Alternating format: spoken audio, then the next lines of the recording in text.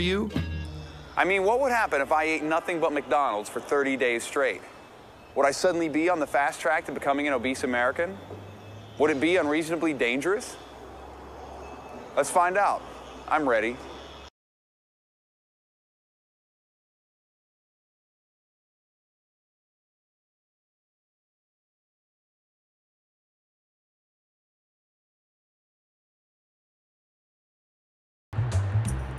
Hello, may I help you? Yeah, could I get the double quarter pounder with cheese meal? Large or supersize? I think I'm gonna have to go supersize. Look at that. Look at that Coke. That barely fits in there. Oh, shit. I'm gonna... Look at that. Look at how big that thing is. Look how big that French fry is. That thing is like 4 feet tall. Double quarter pounder with cheese.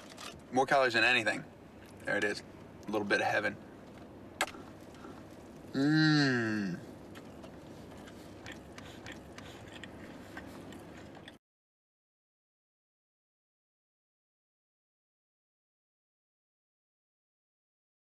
In only 30 days of eating nothing but McDonald's, I gained 24.5 pounds.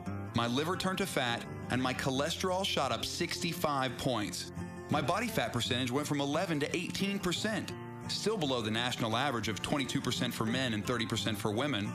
I nearly doubled my risk of coronary heart disease, making myself twice as likely to have heart failure.